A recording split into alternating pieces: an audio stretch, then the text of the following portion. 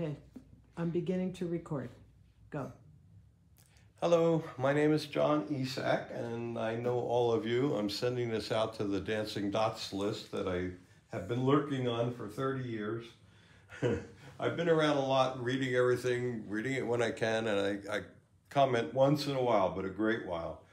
I figured I'd show you the workstation that DJX, of great fame on this list, helped me design. He designed it and pretty much mailed it to me, and little piece by piece I put it together.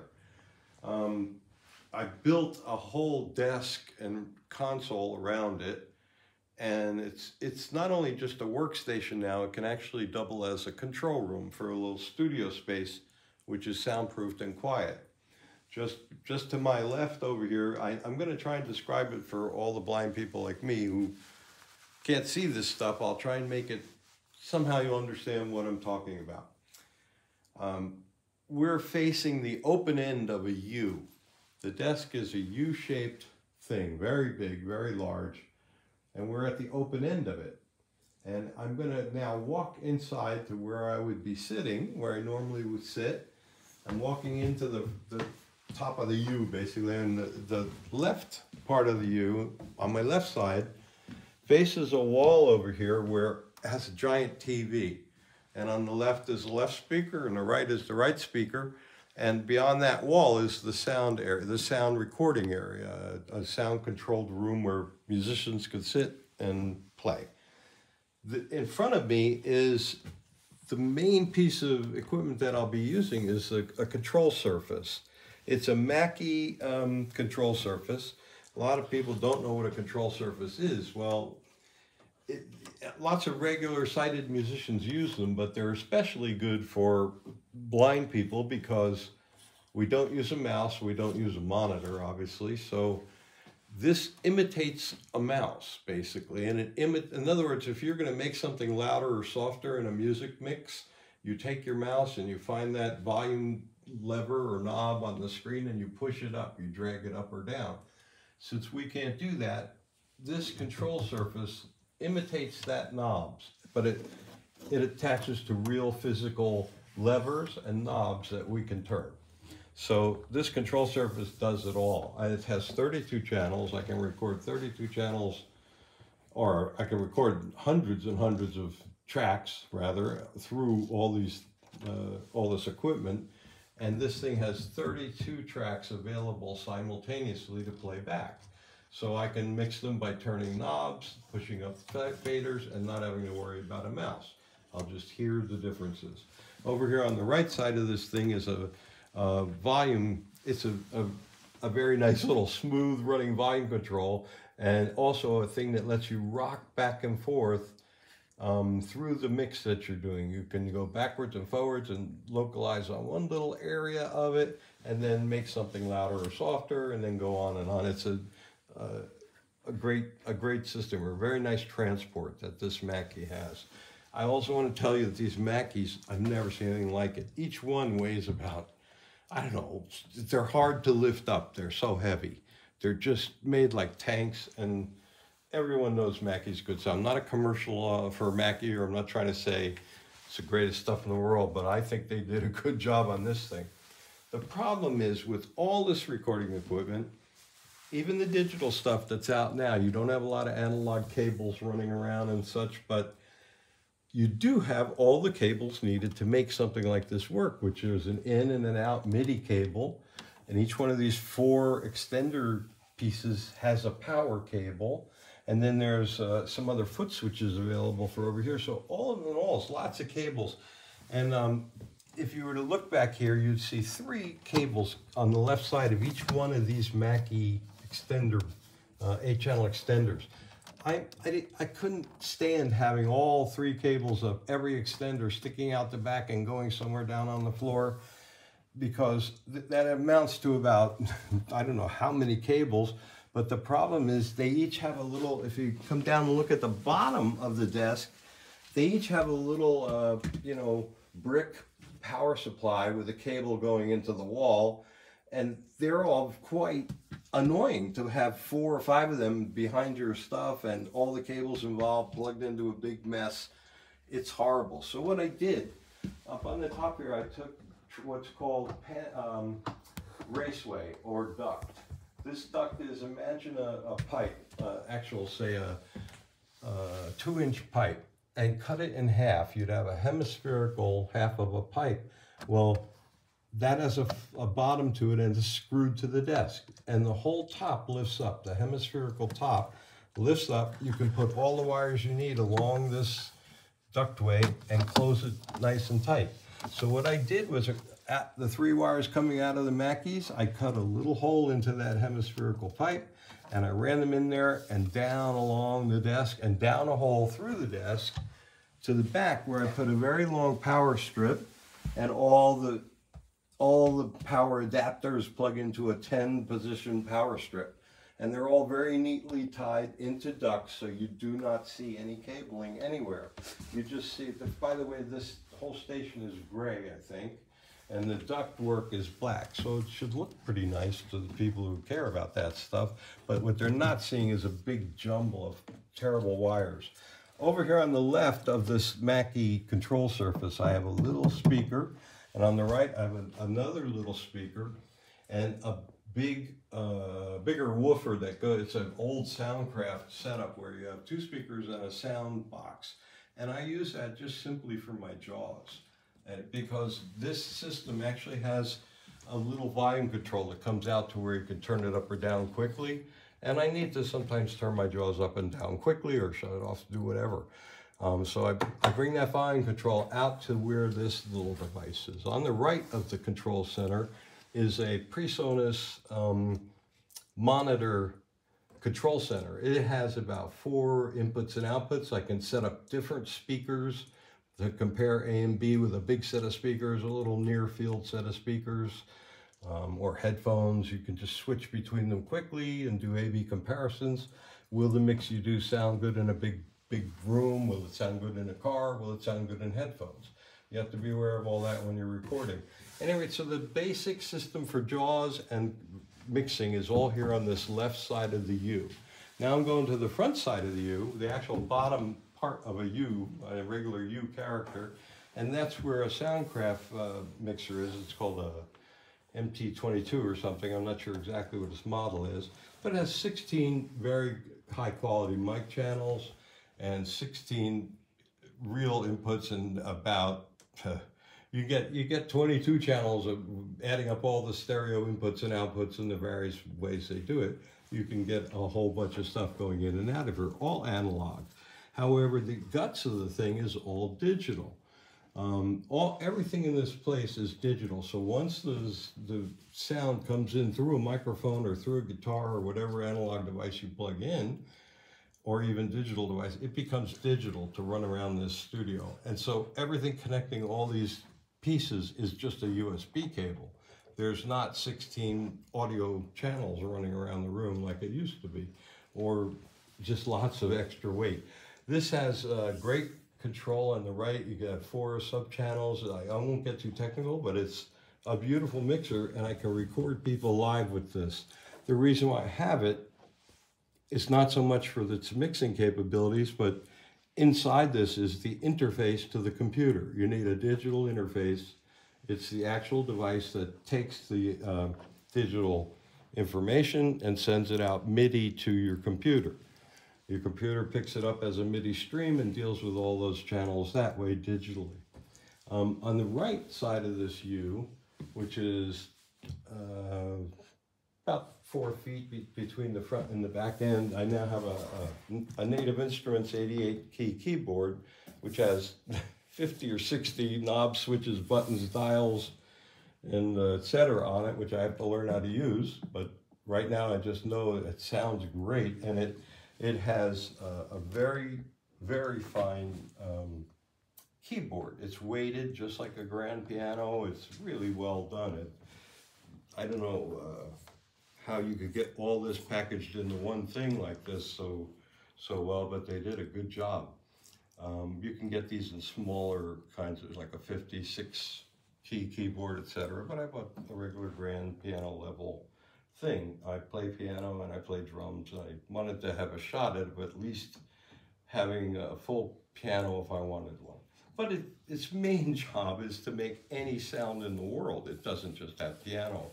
It has lots of samples and stuff that are available with the software in the computer, but its main benefit to me is that it talks.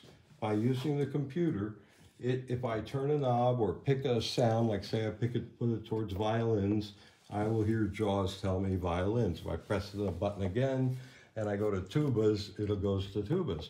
That's just incredibly difficult to do with any kind of a MIDI keyboard or that doesn't do that. If your keyboard doesn't speak and all the other stuff does, you're lost.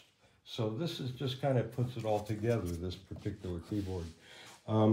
Again, underneath I have all the same tracking. The black tracking goes all around underneath the U, and I keep all the power in one track by itself and all the other both analog cables and the digital cables separate.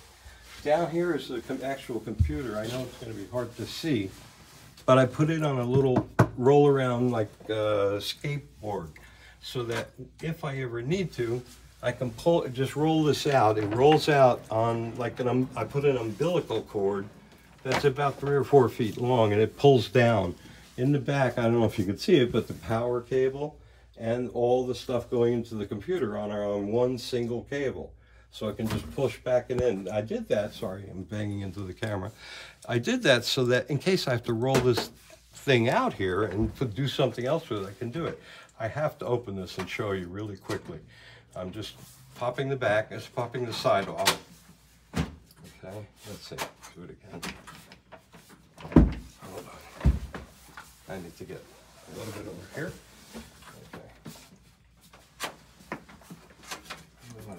Okay. If you look, on this side of this computer is soundproof. The whole inside of it is soundproofed. It's really well done. It has extra quiet CPU fan, a giant fan. If you see this huge thing I'm pointing to, if you could see it, it's about a 8-inch by 8-inch square, and all it is the main CPU fans, and they're soundproofed. So it's a very quiet machine, and it has all quiet SSD non-rotational drives for the main system, so they're dead silent. They're nothing but memory chips, and it has some very large, very quiet rotational drives to store all the various data that I do. And DJ X built this thing for me. He designed it. In the 80s, I used to own a computer company, and I've probably built over 1,000 computers myself, easily. And I can tell you, I always took great care with every computer I built. I tied down every wire, I zip tied everything. It looked, when my computers were done, they were beautiful. This is just like that. He's done such a great job. All the cables go up in behind in little tubes up around to everywhere they have to go. It's just beautifully done.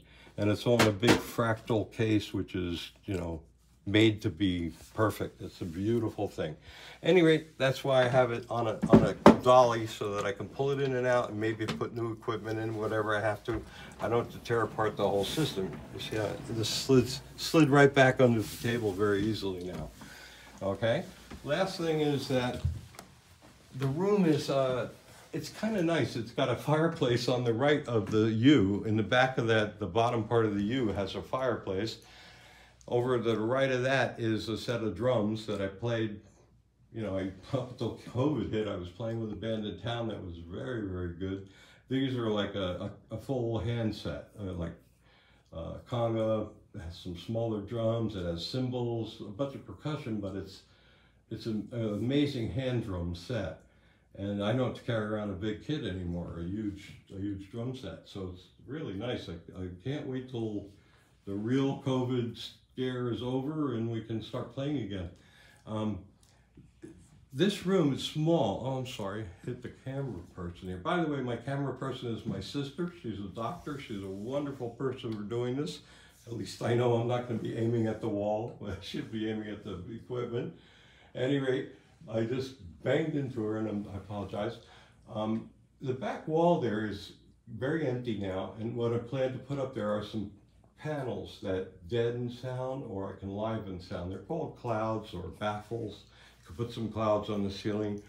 By putting things in the right place and tuning the room, I can make this room sound like every other great studio in the world or control room.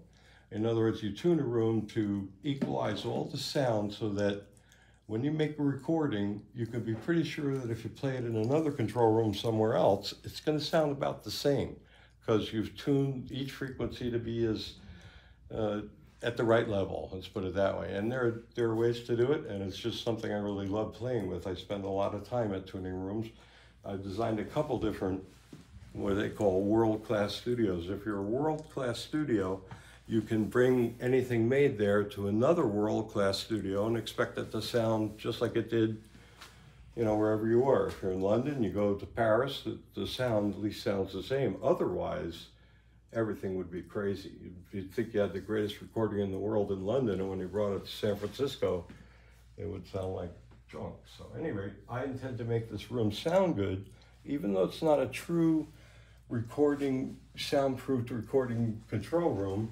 I'm going to make it sound as best I can for a residential living room. In other words, it's got a fireplace in it. It's like anyone has in their own house, they put a subwoofer. I put a subwoofer on the side of the big U-shaped desk. I put two very available, very accessible JBL speakers here that any family, if they have good sound, can purchase these things and have the same kind of sound that I'm shooting for. Most control rooms have some giant speakers. They're trying to imitate a big dance floor or whatever. I don't need to do that. I just want things I make to sound good in people's homes, in their cars, on headphones, etc. The rest takes care of itself.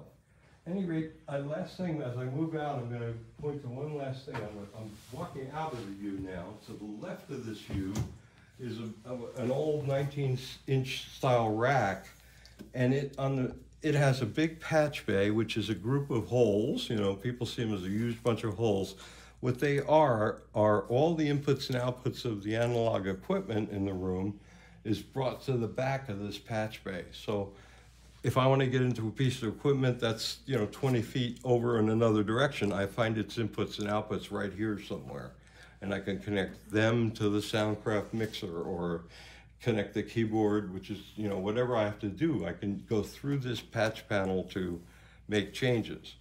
This whole U-shaped desk is all locked down because it's infrastructure. It's never going to change. But this sound bay, this patch bay lets me change stuff that does have to change every day. In a recording studio, you change things all the time. But that's what lets me do it over here. Down at the bottom of this thing is an actual turntable. I have a very old Technics turntable that is fantastic. It just still works great. It's got to be 40 years old. Fantastic, fantastic piece of equipment. On top, I have another really great piece of equipment that I put in every studio. This is an 8-channel direct box.